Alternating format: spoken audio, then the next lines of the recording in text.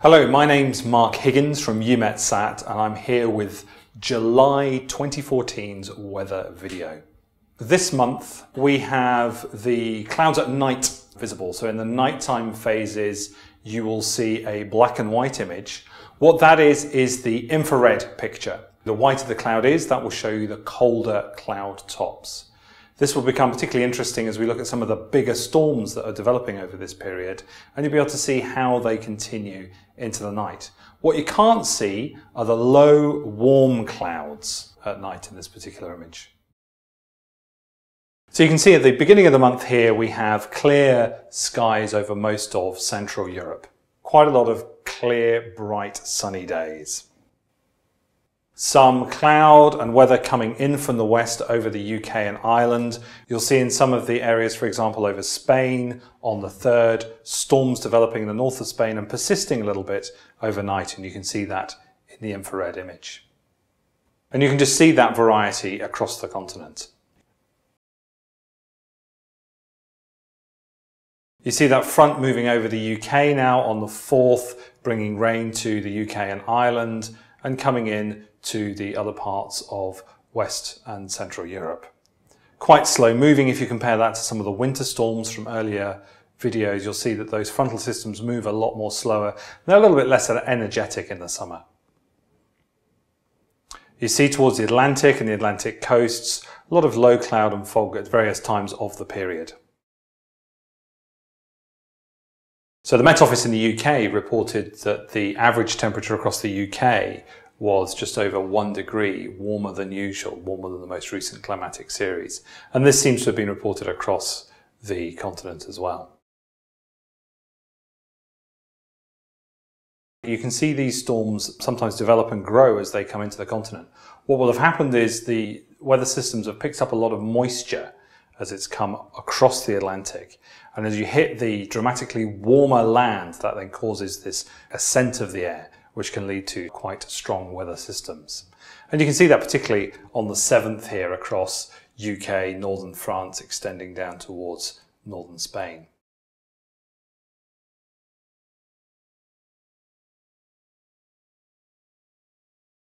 So some quite strong rain here on the 7th and the 8th in France, Germany and Benelux.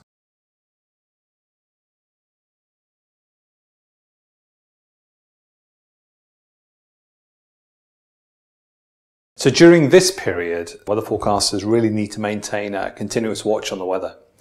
One thing that assists them to do that is EUMETSAT's rapid scan service. So one of the Meteosat satellites is tasked to scan Europe every 5 minutes, and that data is then immediately available to the weather forecasters across Europe.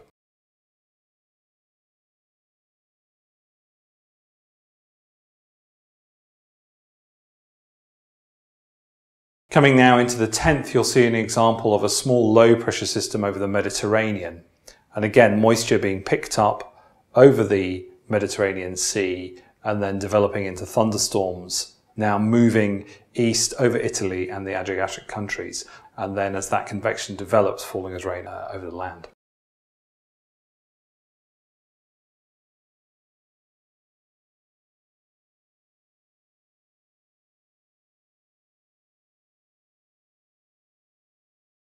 Interesting to see in the nighttime phases where the strong storms are and just see how well developed they are during the day. Remembering that for this, in the daytime, the cyan is where you've got the colder and therefore higher clouds. These very intense storms do generate very, very high clouds. You'll also see that in the mornings and the evenings, the clouds have a much greater shadow, particularly the thick ones associated with the cyan colour, so you can just see how high or how great the vertical extent is on the clouds.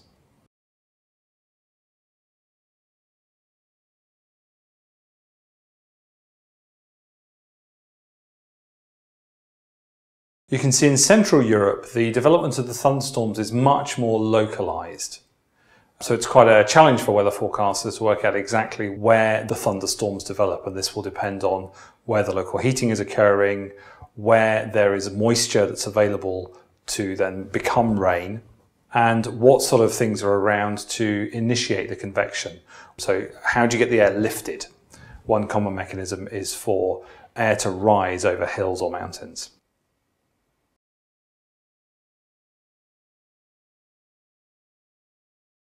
You can see again in the Atlantic coasts here on the 15th, some of that lower cloud dissipating very slowly, and you'll be able to see where the fog has persisted during the day along some coastlines.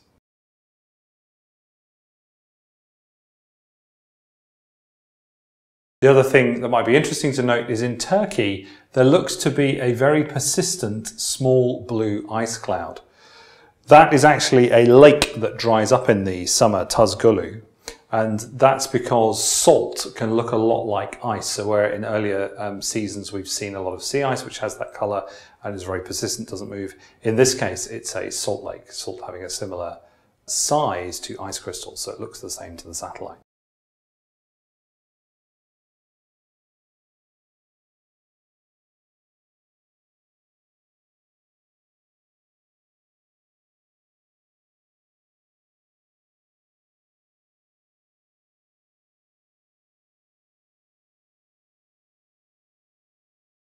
From the 18th through to the 20th, we see a phenomenon known as a Spanish plume. So the hot land over Spain is really good at getting a significant amount of rise into the air. So you get this moist air that comes in off the Atlantic, over Spain, rises and develops these storm systems which then travel north across Spain, France, towards the UK and Ireland. This particular event was very strong. 2 fatalities were reported during it, and that lasted all the way out until the 20th, bringing really significant rain. You can see it quite clearly as well in the overnight images and the infrared images. So those storms really persisting as they come through. A lot of very strong lightning events were reported as well.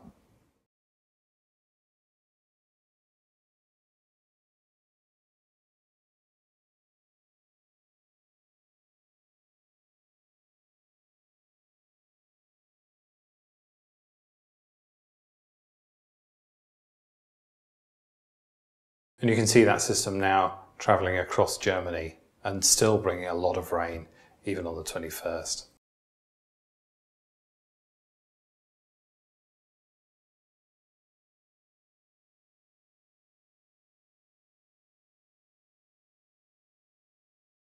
You'll see that some systems, when it comes to the nighttime, just dissipate, and some of them keep going. When you have very, very organised storm systems called mesoscale convective complexes, they can really keep going and keep on feeding each other, and quite often that leads to very, very significant rain, still quite late at night. So when the heating is gone, but the energy is still within the thunderstorm system. To keep the thunderstorms growing, you need a little bit of what's called wind shear. So the thunderstorm generates an updraft which forces air up to the top and then a downdraft. If there's no shear, then the updraft cancels out the downdraft and the storm will die.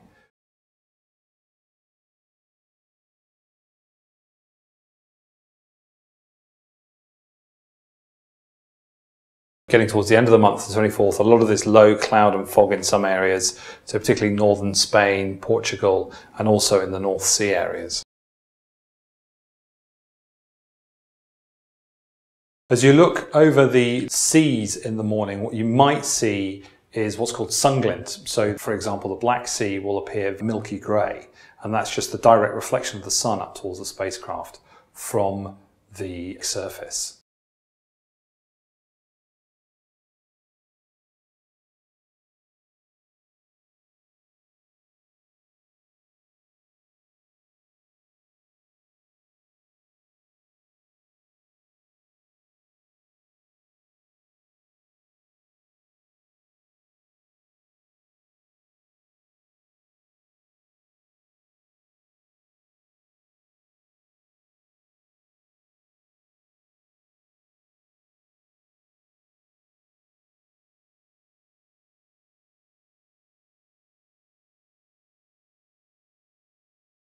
So there's 1 or 2 frontal systems that pass during the course of the month. A lot of the weather is bright, sunny spells with unsettled periods. Those unsettled periods are the periods when we've got the thunderstorm activity. So very localized rain during those thunderstorm periods, often very localized flooding, flash flooding occurring. And we'll see that again as we come in towards the 28th. Some more storms developing there over UK, France, bringing more rain. See at night time these storms really continuing over northern Spain, southern France, coming over the Pyrenees. So as that air gets lifted over the Pyrenees, just really initiating even further convection.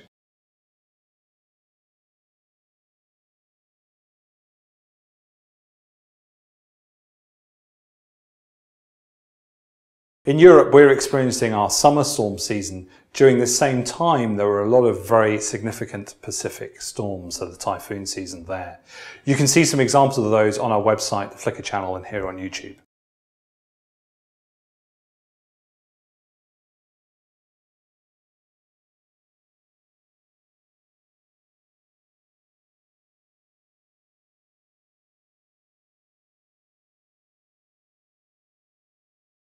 So overall, this is a warmer July than usual. Some areas would have experienced much higher rainfall for a July, and they would have been the areas that experienced the biggest thunderstorms at the time.